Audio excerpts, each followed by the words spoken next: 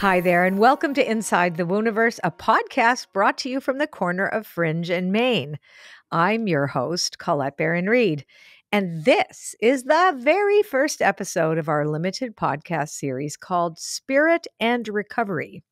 Now, if you're an avid listener of the podcast or if you've read my books, then there's a pretty good chance that you know about the addiction that I had to drugs and alcohol, and that through the grace of God, I have been living clean and sober one day at a time for over 37 years. And I wouldn't be here today if I hadn't created and leaned on a deep relationship with spirit during that recovery, and still today. It's a profound experience to be here with you, and a humbling one, to be honest. Here I am today, over 37 years later, one day at a time, from where I started, and now today able to create this series and be here with you having this conversation. Now, joining us today and leading this interview is Connie Diletti, my executive producer. Now, if you've listened to this podcast, you know she's a familiar voice and a great one. But if not, you're in for a treat. Over to you, Connie. Oh, thank you, Colette. And I appreciate you trusting me with this role. So Of course I do. Thank you. My pleasure. Okay, let's get started. So within the 50 plus podcast episodes that precede this one, you've shared some stories from your childhood and some glimpses into what it was like growing up for you and being in your family. So as a starting point today and in this conversation, through the lens of spirit and recovery, what was it like being a child in your home, and when were you first introduced to alcohol? So, you know what's really funny? I think that it wouldn't have mattered where I was or who I grew up with, because I think it was less about the environment and more about how I was born rather than the environment I was raised in. Because I was raised in a very loving environment, very loving environment. I mean, you know, my experience with alcohol came, I think, when I was 12. I had my first drink, which was called Schlivovitz. I'll never forget it. My dad gave me one. It's like plum brandy, right? Yes. Like it's 100 proof or something.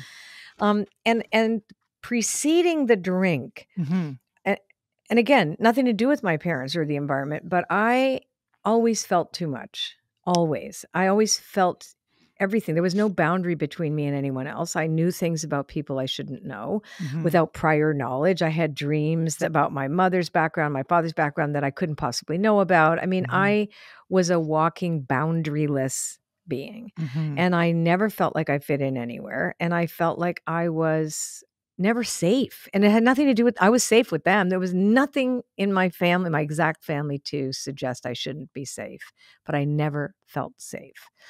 Was that because of the ancestral patterning of my parents going through World War II, especially my mom?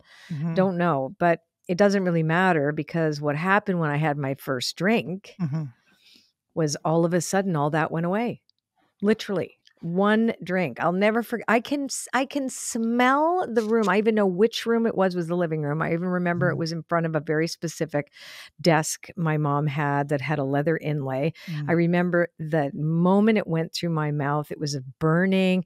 I didn't particularly love the taste, but boy, oh boy, did I ever feel smart, grounded together, as much as a smart, grounded together 12-year-old should ever feel. Right. And I wasn't scared of anything. And that was what happened. So it right away was medicine. It was like, oh, this is magic. This thing is magic. And so you felt something a positive. Very. Oh yeah, very, very. And I wanted more right away. And my dad noticed that, right? It was like, and actually I've never remembered in my house alcohol bottles, because my dad had a booze cabinet that didn't have masking tape on it to tell my father how much booze was in the bottle. And I'm pretty sure they put it on there because of me. Or maybe my sister. Okay. Oh, yeah. Because why would anybody do that? I don't know. I've never met anybody that does that. I just thought anybody did that because I never saw anybody else's booze cabinet. Right. But they were like making sure, you know, this is where it is today. And then if it was any lower, but I think there was concern right from the time that I was 12. So I actually started having trouble with it by the time I was 15. So just 3 years later, I hung out with the kids in school. It was funny because my parents were very, you have to be with people from good families, whatever that meant. Okay. They were very, very socially conscious to put us in what they thought would be safe, which would be a very WASP environment. My parents had heavy accents, European accents, and in this particular school, it was this upper crust Canadian society thing. And I think the only reason we got in was because of my dad's title, which was Baron, which meant nothing, because it was really like it. And I think because they were very impressed by the fact that it sounded good. I don't know, because I think it's a bunch of BS today. But anyhow, we were allowed in there. But and we were very, very clearly let known that we were not Canadian enough ever. Like that was to my face. So I started hanging around with kids who smoked. Right. I mean, I was bad. I was like a rebel. Well, I thought that was cool. So anything that looked like outside the norm or outside the law, not the law, but the law of my children, neighborhood, of children laws. Yeah. of the school, like I wanted to do that. So I was very much a rebel, and alcohol fueled it. It was funny because I got in the worst trouble with those kids from the supposedly good families. They were, you can go to their house, sleep over. But meanwhile, they're the ones that were doing the drugs and the drinking, right? And throwing up in their parents' cars. So, the bottom line is I can't blame any environmental influence, although I'm sure it does. It certainly does bring in something. But I think I was born with this allergy to alcohol. And born with the predisposition to addiction. So I'm accountable. I can't blame myself, but it is what it is. So when you were 12 and you took your first drink and you had a response that was positive, at what point did your interaction with an outside substance, whether it was drinking, like alcohol or drugs, when did it become negative? Because so far you're explaining that it gave you a sense of kind of escape. It gave you... it became negative as soon as I kept going. Okay. Oh my God. As soon as it became too much, right? Like there was no valve of having one drink. I mean, my parents could make sure I didn't have more than one or two. But they, like, every night they had like Martini Rossi and their cigarettes. So there was smoking, there was drinking, but it was always very controlled. But as soon as it became, I had no control right from the get-go. Like if I could have drank a whole bottle, I would have. Okay. And we used to get our little friends together in our parents' cars and off we would go. So it became problematic right from the beginning. I can tell you, look, right from the beginning, even though I was seeking the first feeling, which was I am now whole. Yes.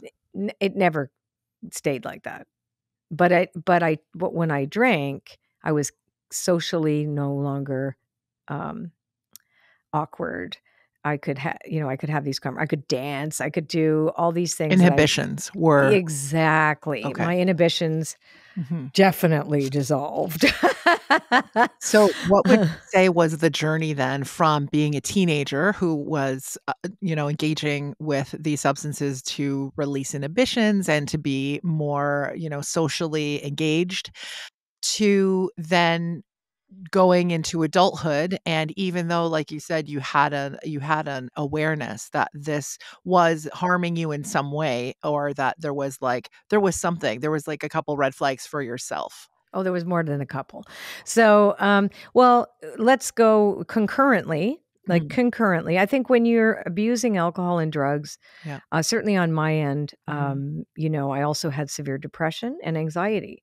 So there was like this vicious circle of, if I have a drink, I won't feel like that. And I'm only a kid too at this stage. I'm I'm going. It's like the facade was so, it looked super clean, and you never weren't allowed to talk about anything that would, potentially make you appear different, which was my mother's desire. Absolutely, you are not going to stick out, and you are going to get straight A's, and But meanwhile, I was in turmoil internally, in turmoil. And I wonder sometimes, because my mother was pretty convinced that we were molested by our babysitter neighbor when we were kids. I have no idea. Like I don't have a memory of that, but certainly there was an implication. And then, I don't know, like which came first, the chicken or the egg? I don't know. But I can tell you nothing good comes out of it, because then I don't know if it was because I had alcoholism that I was depressed, or because I was depressed and had these things happen, then alcohol made me feel better. Who knows?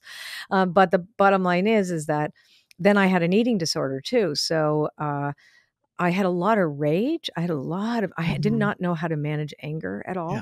And my parents, and they were upwardly mobile Europeans that were trying to fit in, that really couldn't anyway, but did. And my dad did really well in academics, and, working hard was like your number one priority, and marrying well and having babies and all that kind of stuff, but definitely going to either law school or medical school. One or the other, you get to pick.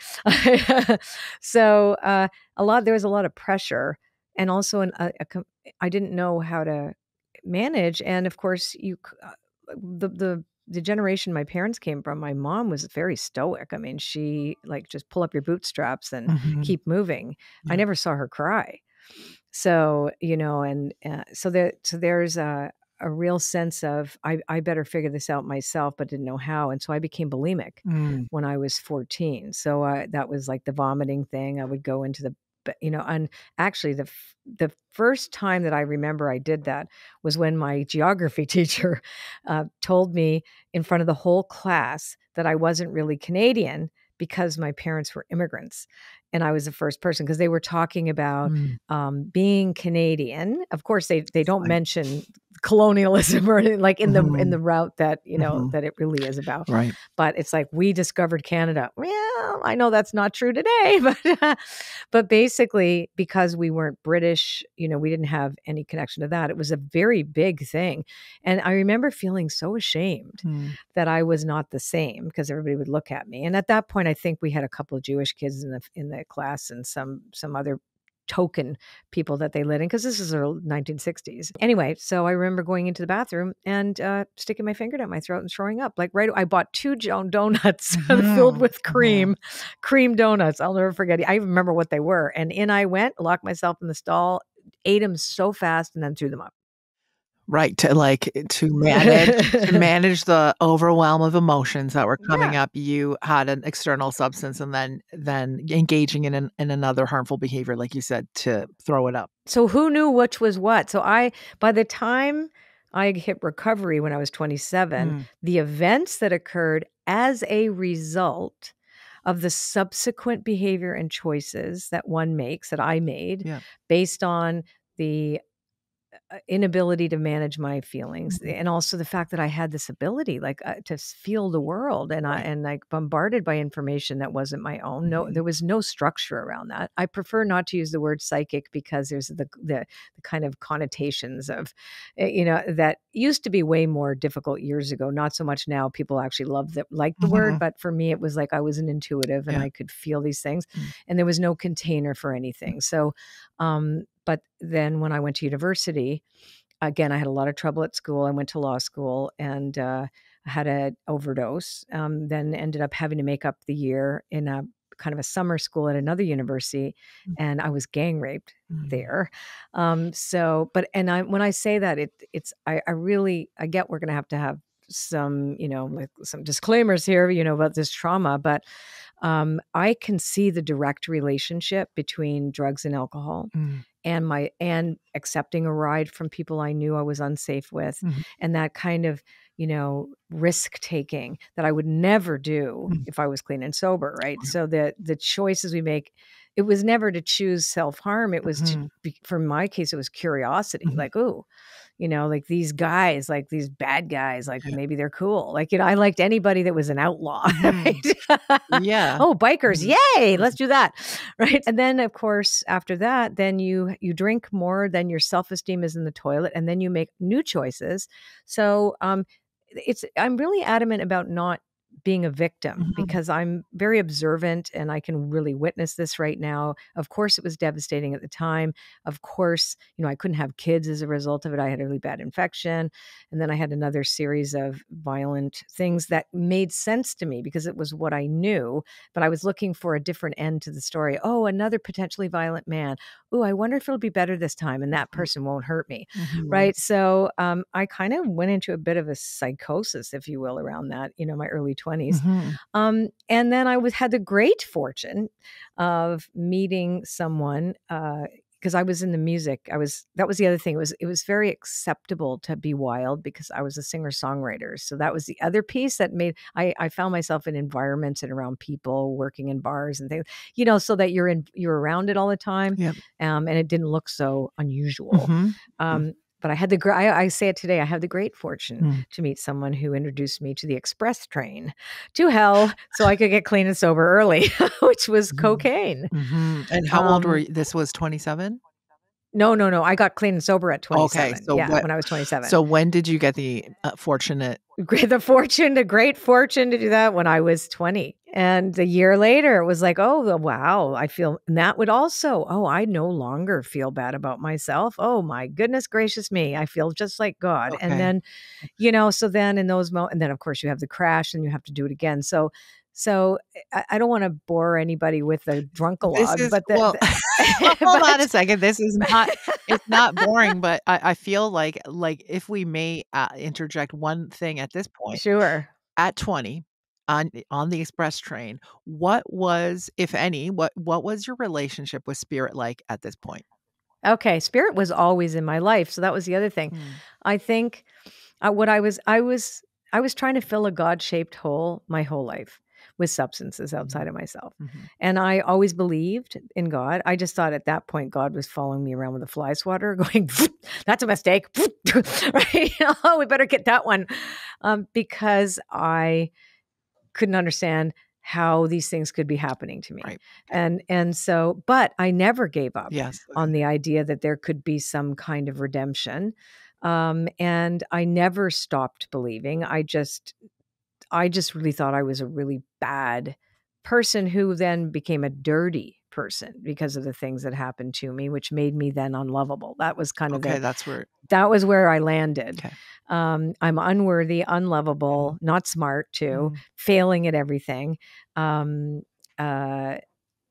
I traded my self-worth and self-esteem for moments of feeling good that never lasted, right? So maybe this time it's going to be different. It was like this insanity of doing the same thing over and over again, expecting a different result. Yes. And it's funny because I think about, it really makes me humble to talk about this because I am one of the lucky ones. I really am. When I think about where I came from, I mean, certainly I was raised by great parents who didn't have any, like this was not their plan. And I know my behavior really hurt them a lot. It was like, and I think of having had to make amends about it's very complicated. The story is very complicated, but what became very simple for me is when I hit bottom. Okay, so at what point in the timeline was bottom, and what did that look like? I was 26.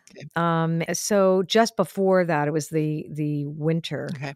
Is actually right now. I'll be honest, which is great because we're pre-recording this, and people should know this. We're re-recording this, right? So it's actually exactly at this time, 37 years ago, right now. We're recording December 2022. Yes. Yeah, I am really connecting to this story. Because I'm going to be 37 years clean and sober January 2nd, one day at a time. And I do feel it more today that we're recording it now because I've just realized the date. Wow. This would have been around the date. Oh, I might cry. Around the date where I had that bottom and I realized I was going to die if I didn't. And I didn't know what to do. It wasn't like if I didn't do something because I had tried to do so many different things and nothing worked. I promised and I made so many promises that I broke because I had gone into a treatment center when I was 22 and basically didn't learn anything. They even told us only out of the 35 of you, there may be 8 of you that are going to survive. Wow. And I'll never forget that. Wow. I'm like, that was very hopeful. But I was just like, I just wanted to talk about the boyfriends that hurt my feelings. Okay. And I didn't want to hear about the recovery steps I had to take, but I was ready. And I think, the bottom for me was a bottom where I actually saw the truth of who I was instead of being a legend in my own mind that other people around me fostered while I was sitting there passing the freebase pipe. Okay. Right. Yep. And it was in front of a mirror and I hadn't basically bathed or slept, for about a week. And when I was standing in front of this mirror, as drug dealer's basement, it was early in the mornings. I would go home in the morning and I would look at myself in the mirror, and I finally saw myself, and my gums were bleeding because I had like my skin was atrophied. It was like there was like, it was weird. It was like almost like pock marks, but it wasn't. But I had my eyes, the whites of my eyes were yellow, and I have gold colored eyes. So if you can imagine, I look like Rosemary's Baby. Wow. That, like, because your liver was like trying to Oh yeah. process, help you detoxify, right? Yeah. And I saw myself for the truth. I was like, oh my God. And when, instead of help me, I'll never do it again, which was kind of the way I used to say, help me, oh my God. Right now it was like, I'm going to die. Wow. I'm like, I give up. Like, I give up. And in that moment, I had a spiritual experience that to this day, I know saved my life. And even though it wasn't perfect, because after that, I actually used a couple more times, which is why my dry date is January 2nd, because I was still awake from New Year's Eve. Right. So I didn't go to bed till that. Yeah, I didn't go to bed. So, but I couldn't get high again. That was the other thing. Nothing worked. I couldn't get drunk. I couldn't get high. After that spiritual awakening and that guy's, when I was like, I heard too, it's over. Wow. I thought, I don't have to do this again. Wow. And then I kept trying because I didn't have another choice. Well, you knew, you did what you knew, which was what I knew, and nothing worked. Wow. It was like I could drink a whole bottle and nothing would happen. And nothing. It was like the universe was like, you're totally done now. So you're going to figure this out. So I ended up being the first client registered in a treatment center for women in Toronto. My friend and boyfriend at the time did an intervention with me. And the rest is history. And I went in there and they told me that I was going to be spending a lot of time in church basements. And I just said, no, I don't want to do that. I really need to be deprogrammed. Right. I've been hypnotized. I said some crazy shit to them. I laugh now. And they're like smiling at me. And they said, like, I said, no, I'd like to be an outpatient. And they're like, no, I think inpatient is good. Right. You're and I was like, trying to outline and control. I'm trying to tell them how it's going to go. Right. Like, oh, no. And I have to be able to see my boyfriend. And, I have things to do. I'm a singer songwriter. I'm going to be famous. And and they're like, right. And the only good thing about doing all of that is that I was always really thin, right? I never had a weight problem at the end, but I'd rather be a little voluptuous and be healthy than ever have that again. So anyway, I ended up in this treatment center for women, and listen, this is my story. It's not the same for everybody. When we decided to do this series, we knew that the recovery, because I had recovery from addiction and recovery from trauma. So there's different layers of recovery that I've been through that I can address. But I ended up in a 12-step program, and it saved my life. It saved my life. I went like and I had this little old lady named Marguerite who was my sponsor, and she was just like Aunt Clara from Bewitched. She was like a kind of dotty old lady, and she wasn't actually that old, but to me, she was like, I think she was my age now. But anyway, she would wear these big muumuus and repeat herself very gently to me until I thought it was my idea. Yeah. And then I would call her up and say, "Guess what?" And she'd be like, "Oh yes, dear, that's lovely. That's wonderful. That is such a great insight." Meanwhile, she'd been saying it, right? Saying it. Yes. So like basically I followed her around like a little duck. Yeah. And I remember all the counselors at the treatment center came to we had a 1-year celebration. Oh, amazing. And a couple of them cried, and another one said to me, you were the one we voted least likely to succeed. Oh, because I was so mentally unstable. One of the doctors said I had schizophrenic psychosis because I could hear voices. I was like trying to explain it. Like, well, okay, listen, so these voices, well, now of course I'm a medium, right? So it's like they're dead people. Right. But you need a metaphysician actually on the crew as well. Yeah. I'm trying to explain my experiences and they're like writing it down. Right.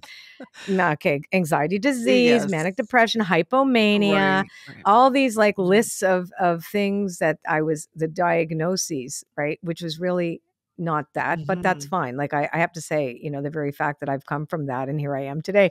But the best part The best part was that I had structure, Mm. and the structure was about shadow work. And the layers of what I was capable of going through, which is why I love the fact that those 12 steps, and again, keep an open mind. Some of you guys are going to listen to this show and go, I never do that. And you don't have to. Just try to identify if you have a problem and you're listening to this show today. Just see if you can identify with my feelings. And all I'm going to tell you is how it worked, right? It's like, how did I become who I am today? And it's because the structure enabled me to have a conscious contact to my higher power on a daily, and I could live one day at a time because anybody could handle a day. Well, this is the thing, literally to my next question.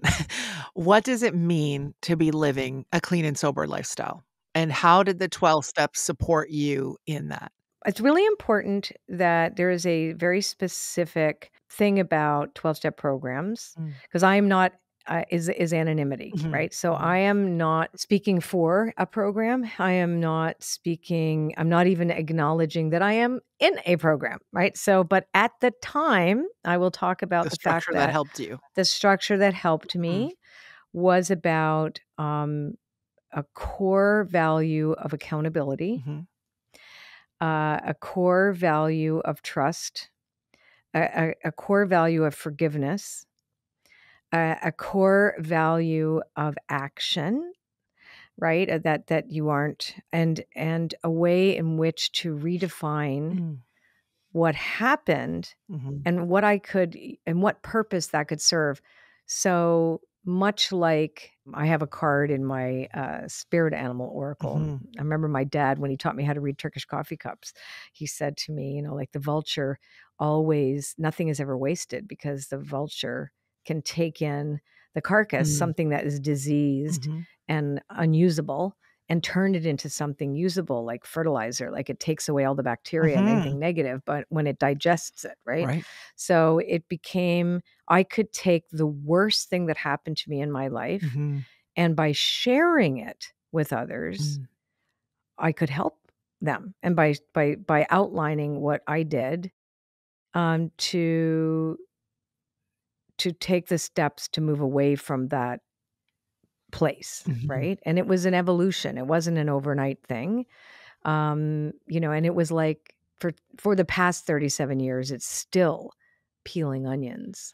You say one day at a time, like the skin is one skin at a time, one day at a time, and to your point that you just mentioned that we know people can be, and I'll just use it in air quotes because I know some people say misuse, some people say addicted, but there can be substances, there can be behaviors like shopping, like eating, like sex addiction, right?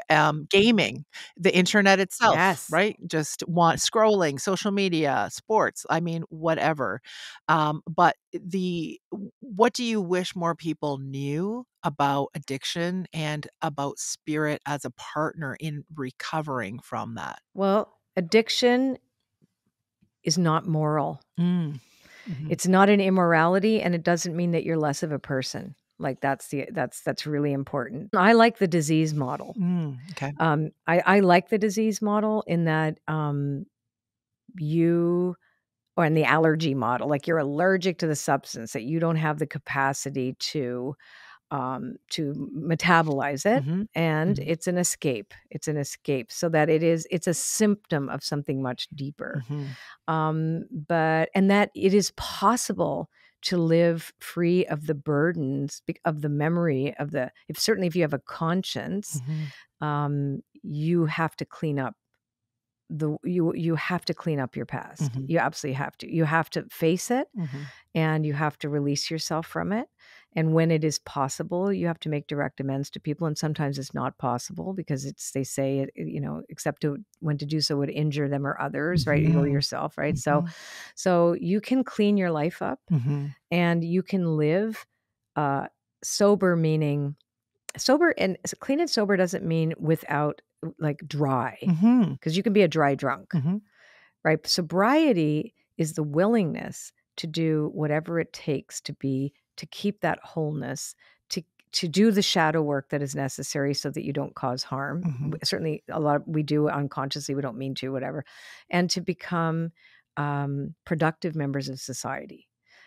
whatever that looks like. You can be that. It's so fascinating. So like clean and sober as a concept of like sobriety being consciousness, like being aware, Yes. and clean and cleanliness being like good, like Yeah. doing, if we can simplify it like that. But that's very fascinating and interesting. Yeah, good orderly direction, Mm. right? That's God. And I think Right. too the idea, I mean, yeah, it's like the God consciousness. And also to know that it's progress, not perfection. That was also something I gained a lot from my experiences in those church basements. And then when I was ready, um, I literally believe that I owe my entire life to 12-step programs. I really do. Like, and therapy. So because I had all the different traumas that it's not appropriate to, like there's only so much I can get to Yeah. from one program. And so then I went to other ones, right, Mhm. that were specific to those things. Mhm. For me, the things like EMDR, the tapping, tapping is great, but I don't avoid anything. And I've made mistakes even in recovery, even in the person that I am today. I'll see some unconscious behaviors come up again and realize, wow, I thought I had cleaned that up, right? And then because we're just people, Mhm. right? And Mhm. so I think that's the other thing. I think it's really important to recognize that we are human, Mm. and that when a clean and sober life is the reclamation of your humanity Mm. with all the full catastrophe of it, and willingness to be present to all aspects of your life, and willing to clean it up, and not to clean up things that are not yours, because that's also part of it. The deep sense of codependency and people pleasing and behaviors that we become very maladapted. Things that worked for us to survive early on, once you get clean and sober, you realize, oh, I can't behave like that anymore. And then, then you have to deal with it as it comes up, as you are able, because nothing is solved overnight. And that, I think you maybe even started touching upon that relationship between addiction and shadow work. Yeah. There is a seductive quality to the internet right now, for example. And I can tell you that our culture Mm. is a culture of addiction. Mm. We become obsessed with the way people look on Instagram, or the way, like, oh, my life doesn't look like that, like my real life. So there must be something wrong with me. I see a lot of young people going through that right now, seeing what it looks like, and it's not the same. And Psychologically, but also and biologically. I mean, we could say like there's a lot of things on the it's a trigger enriched environment because we're set up with scrolling, dopamine hits, it's like yes, the on one hand, neurotransmissions. yes, Biological, you get physiological. rewards too. Mhm. Oh my God, look at all the likes. Yeah. Look at all that. I'm very conscious and very boundaried around social media. Mm. It's a time sucker. Look at where we go out. Everybody's got their faces looking at their devices. Like, Yeah. nobody looks at each Mhm. other. Even my husband and I sometimes, and we're pretty good at leaving our phones at home when we go to dinner or whatever. If we don't, there we are, like, and then we're pretty, it's I'm very conscious of it. Yeah. But it's not just that. It's like we are looking for ways in which to feel good. Mhm. As we receive information of stories that makes us feel powerless, like the climate change, like, War. Yeah. social justice, Famine. Yes, war, all of of these course. things that Mhm. feel too big for the individual to handle, Mhm. then, oh, where's my escape? Oh, I feel good doing that. Mhm. Because you feel good. Mhm. Like, I don't gamble Mm. just because I can just really get right in there. So I'll take $20 to a slot machine if I go to Las Vegas. I work too hard for my money, but I'm not, because I know that, ooh, that feeling of winning, right? It's like, Awareness, though, I mean, that you're yeah, talking about is that anybody can be aware of their behaviors, and everyone, like the human condition, we all have opportunities to engage or indulge in something. And when we are, especially when we're feeling a certain way, like you identified, powerless, we get this infusion of news, we get this infusion of events and things beyond our control. It is in a way natural to want to soothe ourselves in some way. Yeah, it's a self-soothing thing. Me and ice cream, you should see me. I mean, I like Mark, he'll know, like when I'm past the halfway point on a dessert, he'd be like, "Should you keep going with that?" Because he's Because I'd like, be like, "Hey, is "Whoa, this a yummy." soothing thing or a tasting thing?" Because it It's can not, be, yeah, right? it goes into a different zone for me, and Mhm. I'm very conscious of that. Like food is my thing. Yeah. I have to be like I cannot have a very specific type of chocolate chip cookie that has coconut and pecans in it. 'Cause then it goes to I the cannot have a bag AutoZone. near me. I Yeah. will eat the whole thing. Right. I can't. I just won't. Mhm. So I've become really aware. I mean, that's the worst thing that happens to me now. I eat too many chocolate chip cookies. It's not a big deal. But I'm also aware of being out of the moment, being in the Mm. soothing, looking for something outside of Mhm. myself Mhm. when really being present, not trying to escape what's really going on, not trying to escape reality, and having a reasonable relationship with soothing things, which Yeah. are good. Like it's good to be soothing also, but it's not good for us to be doing that all the time when we end up making it harmful. Harmful. There's a level, right? Yeah. There's a line to cross.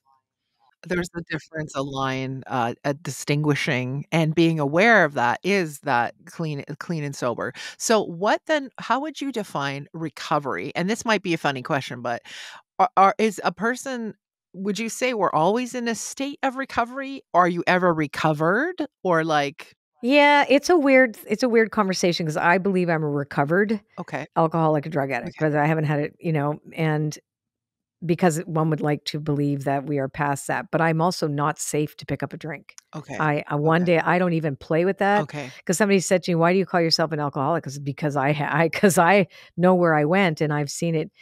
There has been evidence in front of me when a Mhm. person goes back out and picks up a drink, they very quickly Oh, go to the place they left off oh, and wow, mostly okay. die or land in an institution or kill themselves, right? So I can't play with certain things and I never will be able to, and I'm okay with that.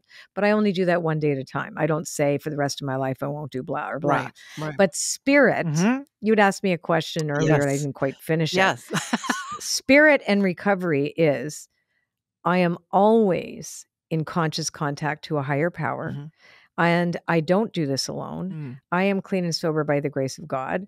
And my life is I got a second chance at life that I didn't deserve. I didn't win a prize because I was a good person or whatever, but I became, Mhm. and I had to become someone new, and I'm continuing to become someone new in order to serve.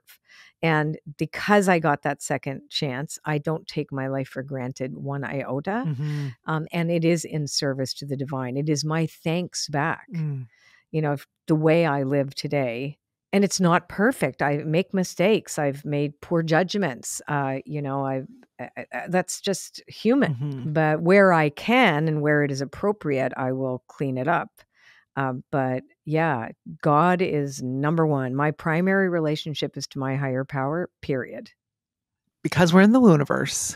That's because I we're in the gotta ask a universe. couple more questions here, but, Yes, I'm gonna turn it to a couple more magical, sure, aspects of your recovery because you have talked about this, so I wanted to kinda, like, start pulling a couple threads out. So, sure. divination. Oh, that became a big Let's piece. talk about where did divination, start entering into your recovery, and how did spirit and divination then continue the journey with you? So here's the coolest thing. Mhm. So I had obviously had my own tarot deck. I had my first tarot deck when I was 17, but then somebody gifted me a tarot deck in my 20s. But I was seeing it as the typical mystical, esoteric, Mhm. exotic, fortune telling device, Yep. right? Okay. Um, it wasn't what it is for me today Mm. until Mhm. I was in my first or second year of sobriety. Um, and I went to a therapist. She was a Jungian analyst, which is why I became fascinated with Jung. Mhm. But she was a psychotherapist who used Jung. And she used a tarot deck called the Handel Tarot, Handl Tarot, as part of our therapy. Okay. And I'm like, wait a second, what are those? Right? What are Like, you telling wait, my fortune? I'm what here are for you therapy. No, she didn't ever No, talk I'm about just that. And I kidding, didn't, but yeah. and I had never seen that deck. So I didn't Okay. equate it Right. to tarot Right. until I looked at it. I Mm. went, wait, that's a tarot deck. Mhm. You called it, she says, so we're going to do something unique and different. We're going to pull a card and we're going to talk about what comes up. Mhm. And so I was like, oh, good, pull a card. Oh, I know about cards in my head, but Yeah. it's like I didn't see tarot deck Right. until I looked at the box. Wow. I'm like, wait a sec. That's like a tarot, like stuff I know. You Yeah. can do it for this, Mm. and then I was like, I jumped right in No there because kidding. all of a sudden the thing that I was most drawn to, which were the mystical arts. It was Mhm. something I was obsessed Yeah. over since I was really young, and anything to do with divination. Only now, this was me Mm. learning how to stay in a conscious contact with my higher power using the same card deck Wow. That's that very profound. was Like, witchy wow. woo. You know what I mean? It was Yeah. like, wait a second, I could do that too? Is that what this is for? So consequently, Mhm. I used it as a journaling tool, Mm. right? I started journaling with them, and then of course I became a reader. So I started reading. We're not going to really talk about that because I actually avoided it for the first 2 years. I didn't want anything to do with doing it so much as that. And then I was able to see a more therapeutic perception of what the cards were telling me, or a more psychological Mhm. thing, Yeah. as opposed to event driven. Like, this is going to happen or that happened. It was more like, oh, this quality Insight. is Yeah. Wow. is what I'm seeing here. Mhm. And this is the psychology behind it. Does it make sense to you? And they're like, oh yeah, it's totally how I think and how I've been thinking. This is what's been, yeah. Oh, that describes my husband. It's like, it became very deep Mhm. and very wide. Mhm. So, but it became a spiritual tool. So that is why I think really it's Mhm. because I used divination in recovery to track myself, because I also didn't trust myself. Mm. I trusted God, didn't Yes. trust me at all. Right? Because I also Mhm. right away I was clean and sober off drugs and alcohol, but then I picked up food again. Mm. Right. So, you know what I mean? Mhm. So I was still active in an addiction, Mhm. which was food, but it was better than the other things. So then that Mhm. took a while, and then I gave up cigarettes. So it was like layers, but so of course I still always felt that sense of, I'm not 100% sure I can trust myself. So Mhm. this will help me. And it did. And I was like, ooh, not only can I trust spirit, Mhm. but I have tools. I have right, this thing today. I have Mhm. to watch out for this thing today. And I was gung ho. I went to 5 meetings a week. Wow. I was very active. Mhm. I was, I started a program with 2 other guys early on many years ago, and I was one of the founders of the program. I'm not going to bother talking about it, but I was really committed to everything, Mhm. and it was a life-changing moment where the woo-woo Mm. that I laugh, that's why we call this Inside the Wooniverse. Mhm. It's a joyful name Yes, yeah. for this. That's why, for the mystical qualities, there's joy in it, but that was integrated into my recovery Mhm. right from the get-go. Wow. That's Right from the so get-go. Yeah. incredible. And to think of you at that time and how you've evolved your relationship and your like, just your relationship and with cards, with then going into oracle decks, and it's such a rich now even well, I always thought your cards were so rich, but now even such a deeper, more meaningful um point of birth for you and oracle decks and cards. It's because of my recovery. Wow. Yeah. So and I use recovery language Mm.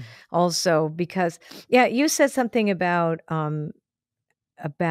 are we always in recovery? Are we all, earlier? And I've been going around the circles Yeah, to answering your questions, yeah. but, you know, um, I believe that we're not broken, that Mhm, we're never broken. It's that we perceive ourselves mhm, as broken, mhm, that all the pieces are there and they can always evolve. mm, But emergence, so I don't believe we're broken, but I believe that we emerge mm, out of a state of being into the next state of being. mhm, And so things have to fall away. mm. One of my favorite, spiritual teachers is Dr. Bayo Akimalafe, who is a Nigerian teacher and healer and philosopher and amazing person. He always say, never not broken. Mm, But it is the Western viewpoint of what is broken, therefore it's unusable. Like you throw it away, that kind of brokenness, which is what I identified with before I got clean and sober, that I was a throwaway. Right? That is a different version. So this is, you are always emerging. So you're never the same. I think that's what that means. Never not broken is like, you are never going to be the same person. You are always going to evolve and move. And if you are conscious and aware of that, then you can celebrate that and not be afraid of the shadow and not be afraid of, what has occurred and the deep trauma that you have as an individual, which I had individually, which was, by the way, exactly what happened to my mother at the same age, which was also very interesting, which I didn't know about until after and I was in the hospital. And then my mother told me that it happened to her with Russian soldiers when she was 19. Wow. So, and then she goes, don't tell anybody after that. So meanwhile, I'm sure now she's in spirit. She doesn't mind, but it was like, never talk about the family and never tell anybody that you were ever vulnerable or violated, ever. Right. So that was the other thing. I wasn't allowed to talk about it. So, but anyhow, but the idea is this, that we are not broken as in throwaway beings. We may be wounded. We may come to recognize that in order to become the person we want to become, we need to change, which means we had to face things that we're afraid of, et cetera, et cetera. But that doesn't mean that the broken quality means we're throwaway. Broken in what I believe what he says and really hit me was that, when a tulip, for example, pushes itself out of the leaves, right? It's like if they break open in order for this flower to rise up. And then, and so that's what we're always in, the constant evolution of breaking open. And not being broken, but breaking open. There's like a difference. With an egg. Exactly. Cracking into the next. And then they crack one, and then and then another egg comes and it cracks open. Yeah.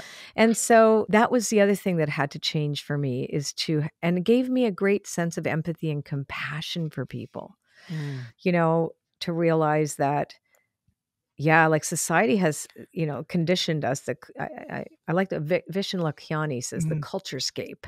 I like that, the culturescape. Yeah. That the culturescape, we get conditioned by the culturescape and to see ourselves a certain way. If you don't conform to certain behaviors and norms, et cetera, then you're broken somehow, or if you have been abused, or if something has happened, then you're like, no, this is part of who we are. I do not regret anything, not one thing. When people say, "Oh, I'm so sorry that happened to you," I went, "No, don't be sorry. Don't be sorry that happened to me." As a result of these things that happened to me, and yes, I can totally claim that I was victimized. 1000%, I was victimized, but that doesn't mean that I am a victim. So it's that it happened for you, for your highest good, or the highest good of all. Well, at the time, it sure didn't feel like that. I'm just saying now that you're saying, yes. Yeah. Well, now I made it into that. I made it mean something else. And that is my source of strength. Because what I made it mean when I was younger was that I was a victim, I was broken, I was dirty, I was useless, I was meant to be thrown away. As I got clean and sober, and I could see myself that God didn't make junk, and that even the people that did that to me, weren't junk either. They were just really hurt people. Right? Screwed up people that and how people control other people. Look at what happens in war. They use sex to control the population against the females in the population because it degrades them and emasculates the men. It's like, it's a thing, right? And so many women in my membership site at the Oracle Circle membership, we had one woman talked very openly about something, and then I shared my story, and then I said, like, how many of you in here? It was hundreds of people in there have had an experience like this. And 90% of the people said me. I have. So it's like, I think it's really important for us to heal and change our behavior so that we do as little harm as we possibly can, like continue to become awake to what we do and what we say and what we are, not knowing, I know personally I'm going to be working on myself until I die, and not working on myself like I'm flawed, but like evolving myself, and learning how to be better connected with greater respect for others. and we before me to the best of my ability, and be that emissary. And I think each one of us has a unique path. Each one of us has a purpose built right into us. And that being clean and sober is allowing that purpose to be basically letting me be the steward of that purpose. And I always say on my prayers, use me for your highest good. And sometimes I have to see things and experience things that are painful in order for me to change them. It's like, oh, that pattern right there. See that thing you've been doing for years? You see what that does? That's no good. Right. And like, how are you going to change that? And again, I don't do anything by myself. I do it with God. I do it with honesty to the best of my ability. I do it with a therapist, and I'll go through phases where I don't do therapy, and other times I do. I still use what I learned in the programs that I have attended in the past, and I know where I can get help when I need it, and I have enough humility to know that I can't do it alone. Like that is something I know I'm not, because be left to my own devices, I'm behind enemy lines. You know what I'm saying? Yeah. I'm like totally behind enemy lines in there. I will convince myself, no, I don't need to do that. So, but I'll be like, nope, bring it to someone you trust, talk it out, work it out, and say, okay, what do I need to do, if anything, to clear this and to step into a life I'm proud of. And I can say I am. I really can say that today. What's your deepest hope from this series that our listeners walk away with? Well, the reason we did it was because, when you and I talked, everybody's always asked me, tell your story, and how did you come from this? And, and we wanted to use this series as a way to acknowledge how much pain there is for so many people, and that there is hope. This is about hope. My hope is that people find hope, right? That's my biggest hope. My intention to do this is to show people they're not alone, that trauma, addiction comes in all shapes and sizes. Yeah. You're not, right? And we do think that we're the only ones that feel that shame, that feel that isolation, that feel that sense of uselessness and rage and repression and all that stuff. Like, we think it's only us, but it's not. And there is help. There is absolutely help. For mental health is something where there is help to be had. You just have to want it. You have to just reach out. There's that one section, that one step towards the gods, and they'll take 10 steps towards you. And nobody has to suffer alone. Nobody. Let's pull a card together to see if there's anything else the Wooniverse wants us to talk about. This has been really such a beautiful, inspiring, and raw and vulnerable conversation. So thank you so much. Yeah. And I didn't, it's funny. Me, I'm pretty effusive, etc. And I did feel pretty humbled by the conversation today because, it's like, yeah, I revisit. I never want to forget where I came from, ever. Like, people see me today. Oh, look at successful Colette. She has all these things. She teaches all over the world. She does all these things. All of those things are true. I am that person. But I grew out of this. I had a lot of manure in my garden. On your little acorn to grow into such an oak tree. Acorn. Yes. Right. Exactly. And there was a lot that went into that. I paid a high price to sit in this chair. Well, we're grateful for and you I'm sharing. always aware of it. Always aware of it too. So no question. I know where I came from. Okay. Amazing role model. I just want to say that. Well, thank you. Okay. Let's see what Spirit has in store for us to chat. What does Spirit say? Let's see. What else? Did we miss anything? Oh, covenant, sacred contract. Oh, that's a beautiful one. So I'm going to look up the deck here. Commitment for the greater good. It's important that you understand what you're signing up for. Be sure to read the fine print so as not to commit to something you'll soon regret. Right? So like, get ready. Don't hesitate to put all your own cards on the table so that your motives and desires are transparent and nothing is left in darkness.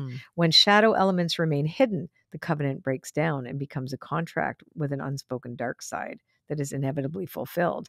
Like, the bottom line is that, it says you've been invited now by the universe to enter into a sacred contract. So the sacred contract in recovery is I am willing to go to any lengths.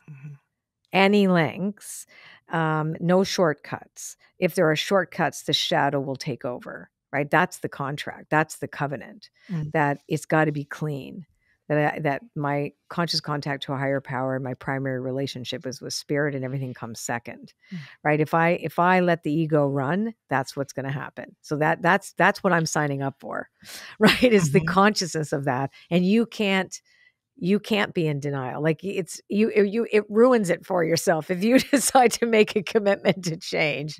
Uh-oh. Right? You better be willing to see what can happen. And also, it's like, if you're listening to this right now and you were looking for a sign about moving forward and transforming yourself and going into any, you need to go into the shadow to take a look to see what is there for you to be able to fulfill that sacred contract, the highest purpose you can contribute to this whole world, your life, your sacred contracts that you sign up for before you even got here. Yep. This is it. This is your sign. There's a lot of tools that you shared. And and it takes courage. It takes courage. Yeah. But I think here's the other thing about the sacred contract card, which isn't in the card, but I always think of the sacred contract is that we all have a sacred contract when we come onto this planet. We're here as emissaries of the divine. The divine lives inside us. It's not outside separate to us. And I think that's been a problem with many organized religions. I'm not against organized religion at all. I actually wanted to be an interfaith minister. I think there's beauty in all of them. But there's this idea of spirit is outside of us and somehow we're human beings, pleading for something out of us. But it lives in us, and that contract is that if we deny that divinity within us and only listen to our ego selves, we are going to have consequences that are going to be painful. And it goes both ways too, like people can project, and it's not right. They can project onto you too. And we see a lot of that now, especially with the polarization that are going on in the world.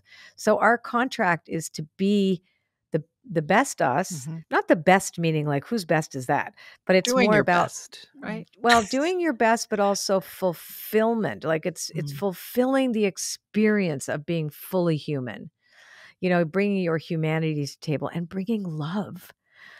We have a capacity to really help and heal one another through that one thing, the acts of compassion, love, and also self-care, self-preservation, like in a way too, like not to try to do other people's work for them. If somebody doesn't, like you can't rob people of their bottom either, right? Like people have to come to that to themselves. Like I will never tell anybody you need to be in recovery. When we use those terms in recovery, it means, addiction recovery or whatever. That has to be somebody else's choice, but I can share my journey. Because I didn't want to go for years. Now I'm not going there. No way. That was the last house on the road for me, was when I had to surrender because nothing else worked. And it finally did. And that's the gift. So our contract, if you're not an addict, if you're not an alcoholic, if you don't identify with addiction at all, but you are suffering in some way right now because you're not radically accepting the world as it is around you, you can't really make any changes because you're not seeing with clarity. So it's realizing that we have to be in this together.